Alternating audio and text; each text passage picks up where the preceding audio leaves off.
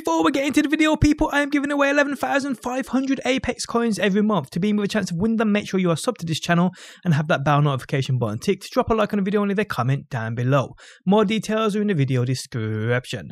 What is going on, guys? Welcome back to the channel and I do appreciate you being here. Today I bring you another Apex Legends video, and today, guys, I bring you all the details on the latest update to the game, including, guys, a bug that's restarting or resetting ranks and deleting all which people have unlocked. So firstly, guys, I recommend you holding off on updating the game while they get things sorted. Their Twitter account can be found linked within the video description. I recommend you follow it just to keep up to date for when they get this bug fixed. But in terms of the update itself, what's been added and what's been changed?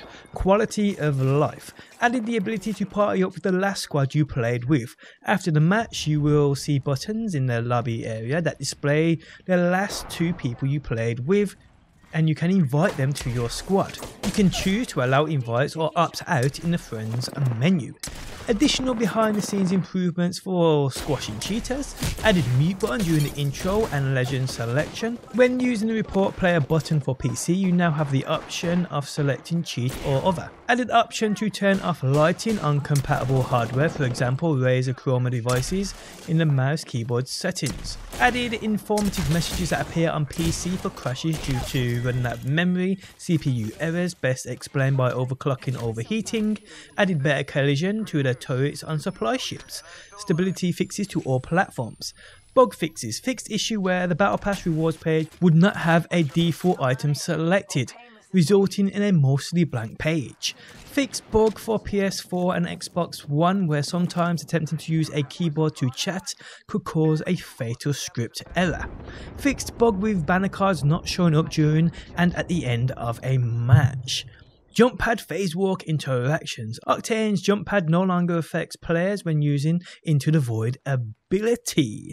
So not a massive update, some great changes though. I am definitely digging the option to invite the last two players you played with if you do play in a team with randoms and you do good. I think that's a great addition, I really do. No doubt in Fortnite's next update you'll see added to that too. But that is that, people. Now what I also believe this update has done is added the L-Star into the game. Interestingly, people who have been reset by the bug and have EA access, as we know you get 5 free Apex packs with EA access, but because they've been reset they get these 3 packs again.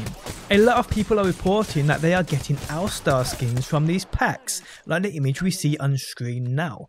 So the L-Star is no doubt ready to go live, people, so expect that over the next few weeks, that is for sure. But yeah, guys, just a quick update on the latest news surrounding Apex Legends.